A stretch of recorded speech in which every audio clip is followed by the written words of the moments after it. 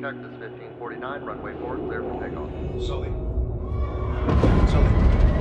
Sully, we're too low. Sully. Sully. Sully. Sully, where are you?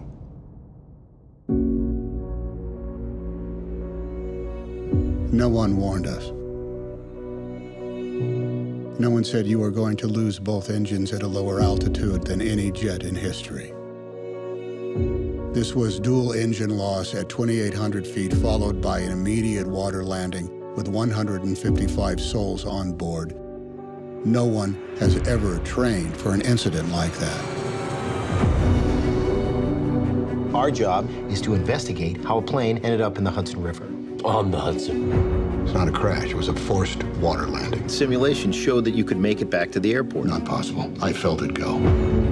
My aircraft. Your aircraft. I want you to know I did the best I could. Of course you did. You saved everyone. People call you a hero. I don't feel like a hero. Show us your cake, Super Sully! There's been too much talk in the press already. I'm overwhelmed by all this attention. The left engine was still operating. What if I did get this wrong? What if I endangered the lives of all those passengers? I got an A320 diving for the river. You did everything you could. It was more than enough. When was your last drink, Captain Sullenberg? Have you had any troubles at home?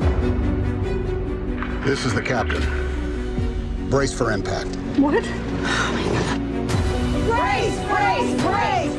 Heads down, stay down! There were 155 people on that plane. Brace, brace, brace! And you were one of them.